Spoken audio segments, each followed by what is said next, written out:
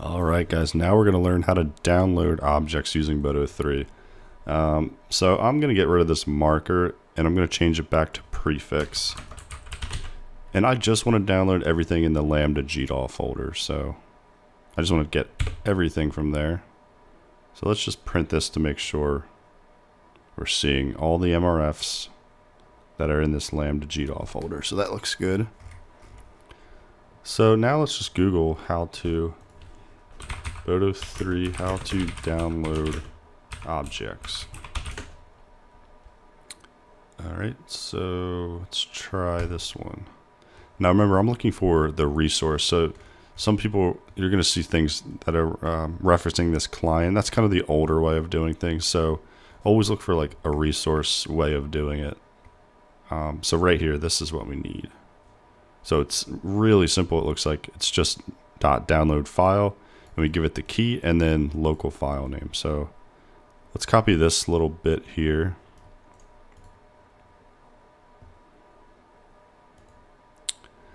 And we're going to want to download this actual file, right? So this is where we're going to need to put this piece of code. So my bucket, and it actually, our bucket happens to be called my bucket, .download file, and then key, that's going to be file.key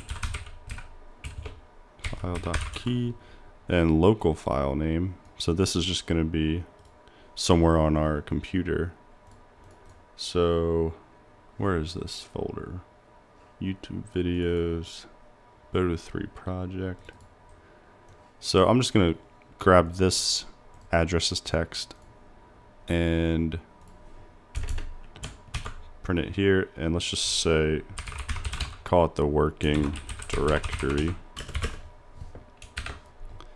and put it in quotes, and I'm going to put an R in front of it to make it a raw string. And we need to import OS right now, so import OS. So we're going to have to join os.path.join the working directory, and now we're going to have to construct a file name. So we would like to call it this, like whatever the last thing is. Like we don't want to call the file name that whole thing. We just want the last part of it. So what I'm going to do is let's comment out the download. We're not ready for that yet. We have to construct the local file name first. So let's try this. Let's print file.key .split. Is that how you do it? .split. Let me see.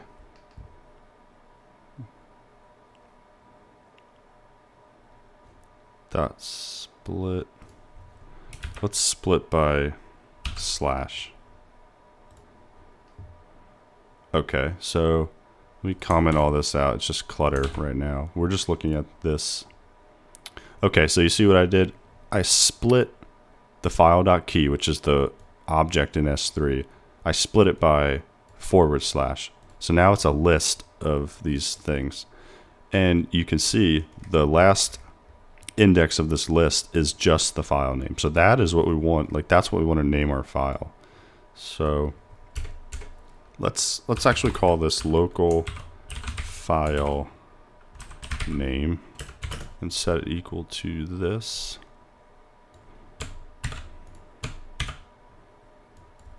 Okay, and let's put it above here. Let's put it right there. All right, so now we are ready. Oh, let me see here. Local file name. So actually, local file name should be, we should join it here. So let's get rid of this and say this working directory, and then we want to join this, and I'll explain this in a second. So local file name. Alright, so let's break this whole thing down.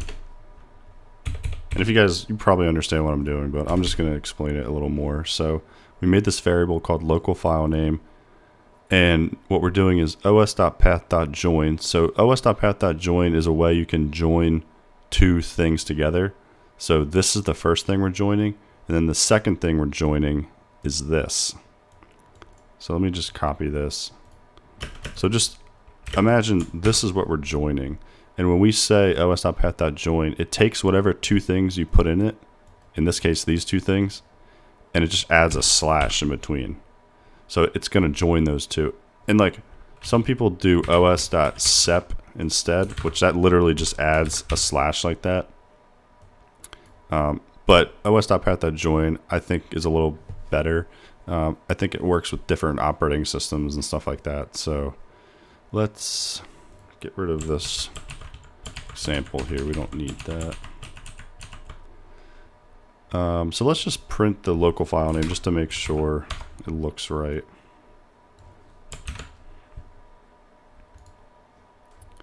No, it doesn't like that. What doesn't it like? Local file name. os.path.join.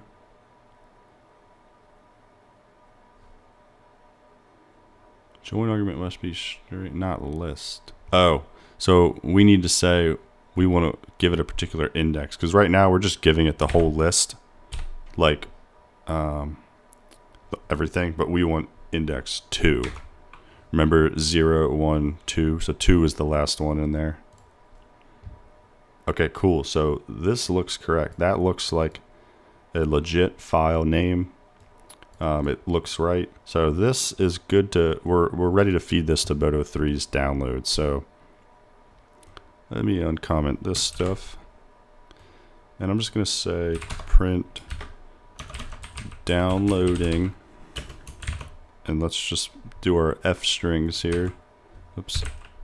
Downloading. And what are we downloading? We're downloading, let me just say file.key. And I'm going to say downloading that to, and let's just give it the local file name. And we don't need this anymore.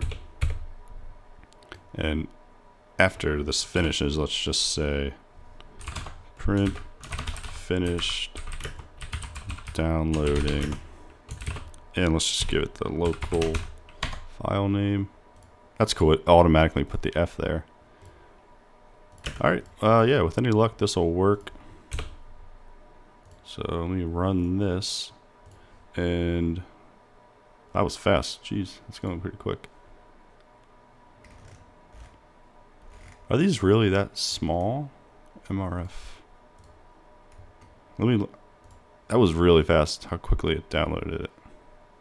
Oh yeah, they are small. It looks like the MRF files are small. It's these LRC files that are bigger.